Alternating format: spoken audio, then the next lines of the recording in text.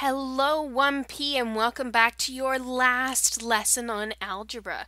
We're going to be solving multi-step equations today, and that isn't as hard as it sounds. It just means that we've got a little bit of simplifying to do before we can actually solve the equations. So, I can solve equations that need to be simplified on one or both sides of the equal sign. So, let's have a look at that. Multi-step equations. Once again, sometimes equations need to be simplified before you can go about solving them. Notice that this, and I'm going to highlight this, always simplify each side separately until there is at most 2 terms on each side. So we're going to collect like terms so that there's at most 2 terms on each side before we start solving. So here we go. Here's our, whoops.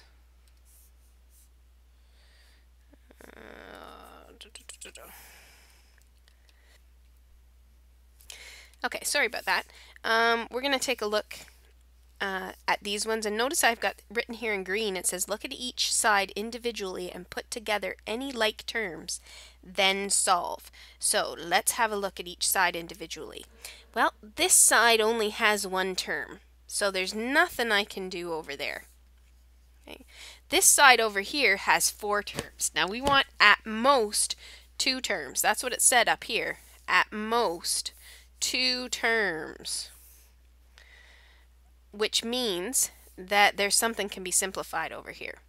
So if we take a look, we've got a 5x and a 2x. So I can simplify on that side. Now, the first side stays the way it is, -12.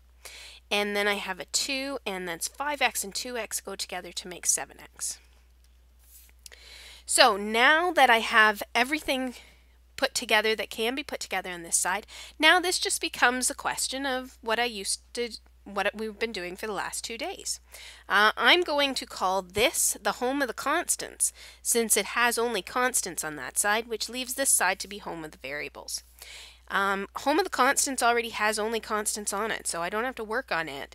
I go to the home of the variables though, and I gotta kick this 2 out. He does not belong, he does not have a variable, so I'm gonna kick that 2 out of there. So when I kick that 2 out of there, I'm left with just 7x. But remember, if I kick the 2 off that side, I gotta kick 2 off this side too to keep the balance of the equation. And be careful with this, I've got 12 negatives and 2 negatives, which means I've got 14 negatives total. And now my last step is to divide these up to figure out what 1x is worth. And then I have to divide this side up the same way to keep the balance of the equation. So when I divide this up, those x's are gone, or those 7's are gone, because 7 divided by 7 is 1. And when we have a 1 in front of it, we don't usually write it. And -14 divided by 7 is -2. So our x is -2. And I could check that to see if I'm right. It wouldn't take much. Let's take a look. Our left side is -12. And our right side has a whole bunch of stuff on it. We've got 2 plus 5 times x. But I think x is -2. So I'm going to plug that in where this x is. And then I'm going to add 2, and then 2 has to times -2 because we've got 2 times x there. Remember, that's what 2x means, is 2 times x. So when I put this together, I get 2, and 5 times -2 is -10, and then 2 times -2 is -4. And so I've got 2 minus 10 is -8, minus 4 is -12. And since I got -12 on both sides of the equation, that means I've got the right answer. So let's have a look at putting these together. There's a big mess on both sides of the equation. So let's see, what can I put together on this side? Well, I can put together the 10x and the 9x. So this 10x and this 9x can go together to be 19x plus 34. And on the other side, I've only got 1 term with x's in it, but I have a 3 and a -5 I can put together. And 3 and -5 together is -2. And of course, I still have that x there, so plus x.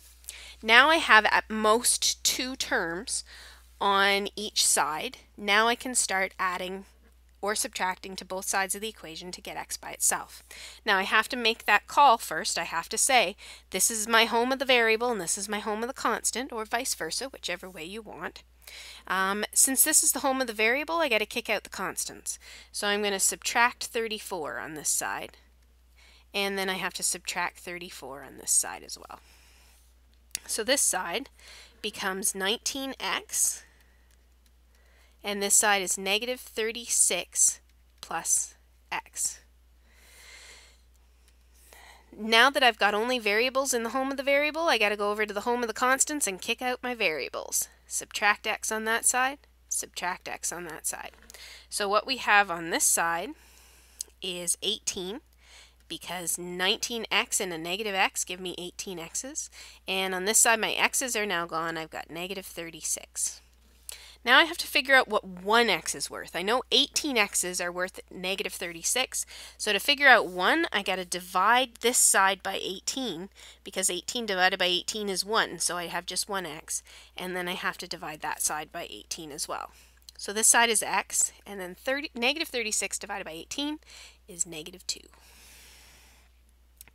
Next question. Expanding and simplifying before solving. So here we have some distributive law going on.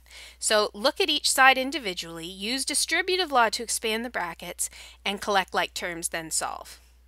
So I'm going to expand these brackets first. And 6 times 6x is 36x. And then 6 times 6 gives me plus 36. And then I have that minus 5. This distributive law doesn't apply to the minus 5 because it's not in the brackets. And the other side I have 1 plus 6x. This 1 plus 6x is fine the way it is. There's nothing, nothing that I can put together over there. Now I can put this 36 and the negative 5 together on this side though. And I have to do that before I start adding and subtracting to both sides. So 36 minus 5 is 31, and it's positive 31. And I still have this 36x on this side too. So on this side I have 1 plus 6x. Now I have to start adding and subtracting. This is my home of the variable and this is my home of the constant. And so since this is home of the variable, I got to kick out the constants. Minus 31 on that side, minus 31 on that side.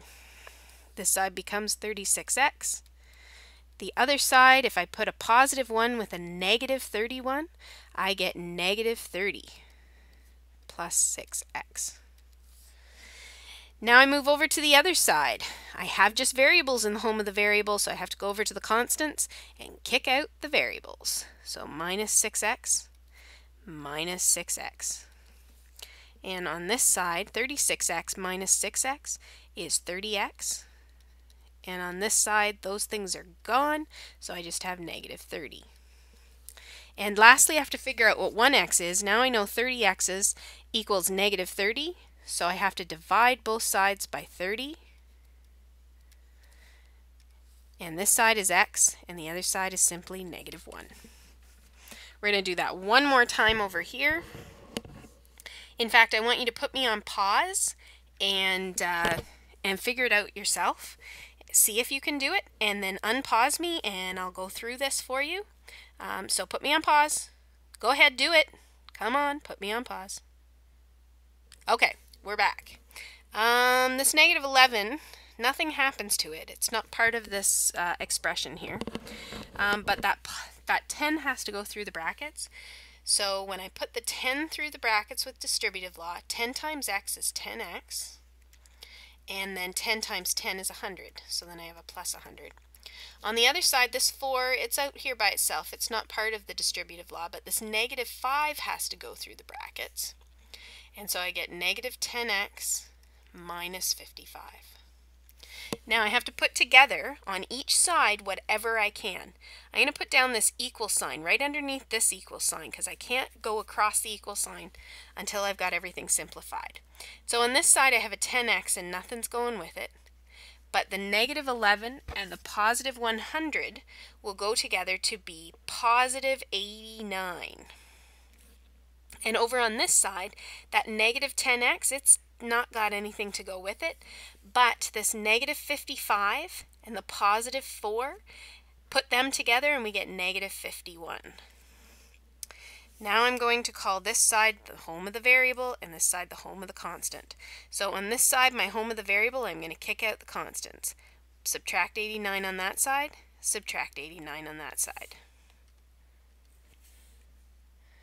Okay, so on this side I just have 10x's. Whoops, let me get my proper color here. On this side I have 10x's, and on this side I have negative 10x's and negative 140. So now this side is all variables. So over on this side I want only constants. So I got to kick out the variables. Plus 10x. And on this side I got to add 10x as well to keep the peace. And so this side becomes 20x. And over on this side I get negative 140. And now I'm going to divide both sides by 20. Why am I dividing both sides by 20? Because I know what 20x's are. I want 1x.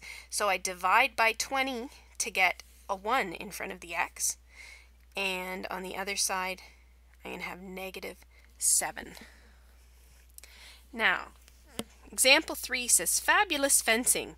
And it also says EQAO prep. So this is a question that you might find on the EQAO test at the end of the year. This says, Pauline builds a fence around her garden that is shaped like a parallelogram as shown. If she uses 100 meters, that should say meters there, M-E-T-R-E-S,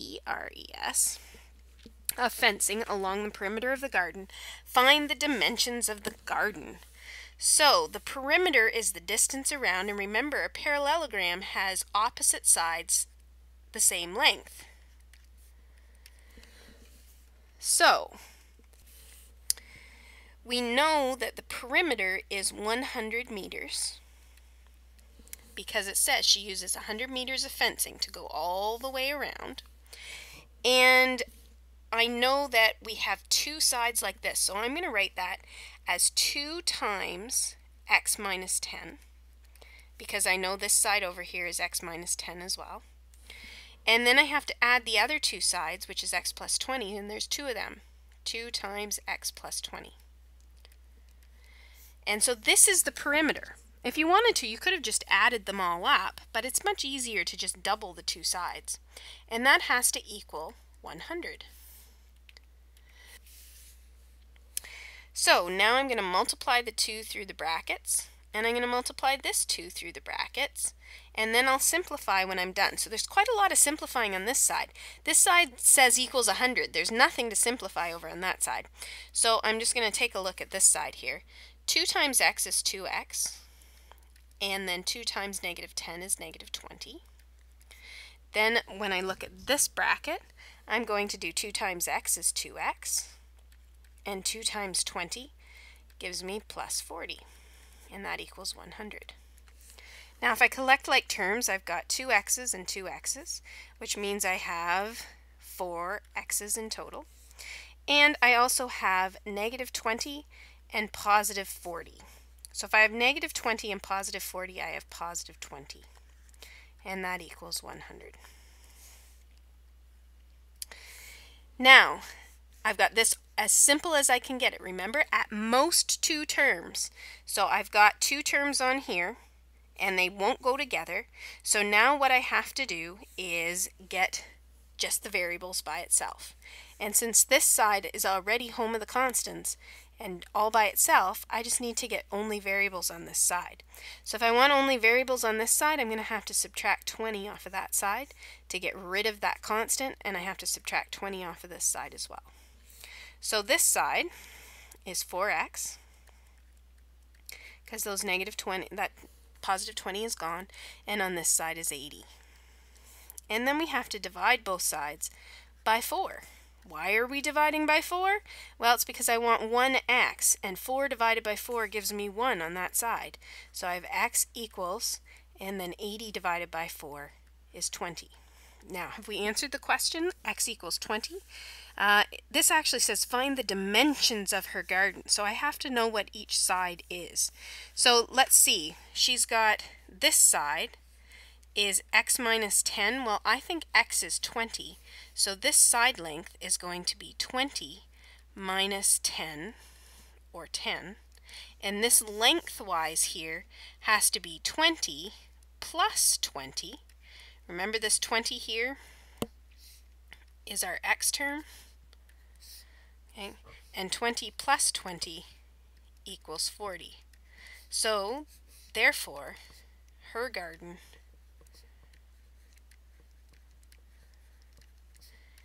is 10 meters,